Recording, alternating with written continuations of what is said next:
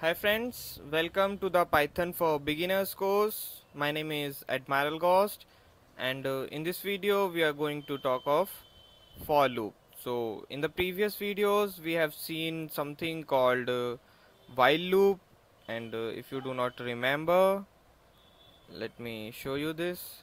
Okay, so when we have talked of iterators, we said loops are used to perform repetitive tasks of similar kind, and we have seen how we can use while loop to do so, and for loop is yet another variation of loops. So we have for loops as well as while loop, and both of them are used and can be used anywhere, no problems. But the for loops are more frequently used, and the reason behind this is the ease of use.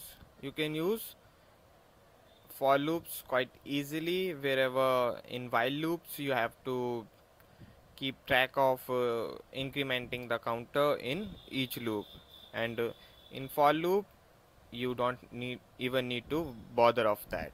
It automatically increments the counter, or whatever be the value which we do so.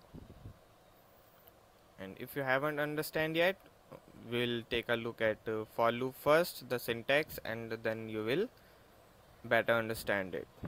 So if you see, for statements have this in syntax: for keyword, then we have some item, and then we have a keyword in, and then an iterator.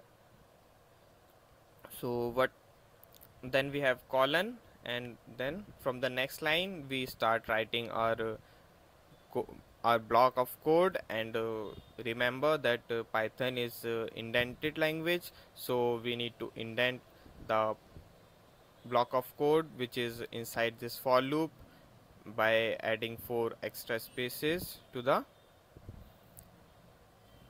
line. So remember that we need to add 4 spaces before actually start writing the code.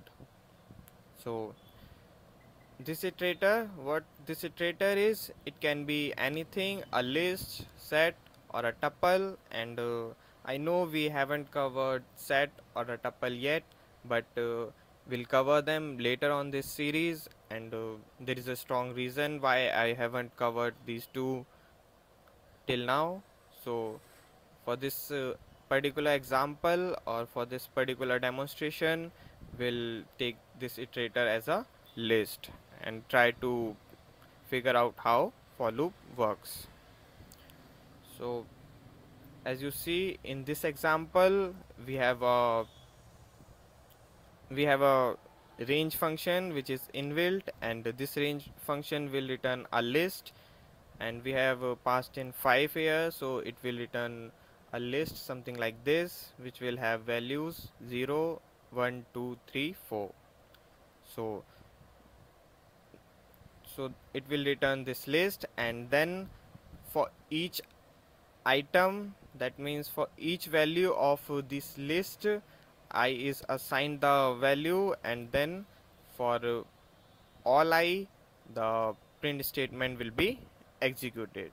And that means we'll have this list. First, this value 0 will be assigned to this I, and then for the value of I equal to 0, we'll execute the complete block of code inside this for loop. And in this particular example, we have only one statement inside the for loop, and that statement is print I. So it will go and store 0 to I, print I. Then in the next iteration we'll have I equal to 1. This will be stored in I in the next iteration, and then we will print I, and it will keep on going. So it will print in 0, 1, 2, 3, and 4. So let's just quickly go and see if it really works. So open up Python, type in for I in range 5 and 4 spaces, and then whatever we want to write. And here you see it has printed 0 1 2 3 4. And to be more clear, let's use it in this way so that will be more clear.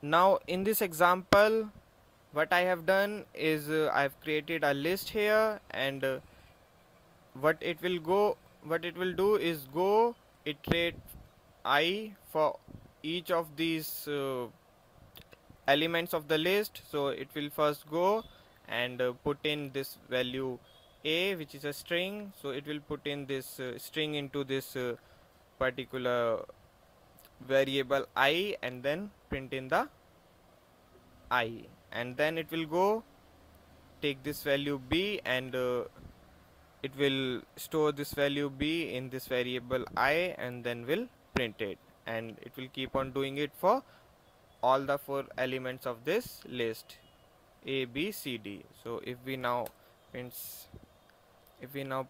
enter, you see it is printing a b c d, and that's how for loop works.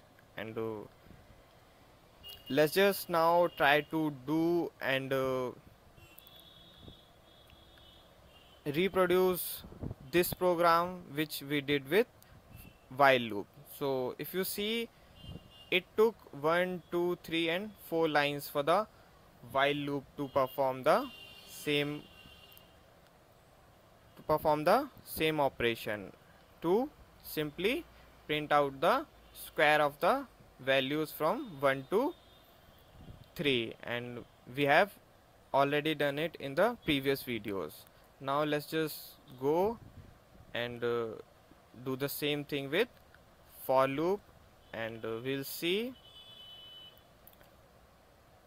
So for I in range 4,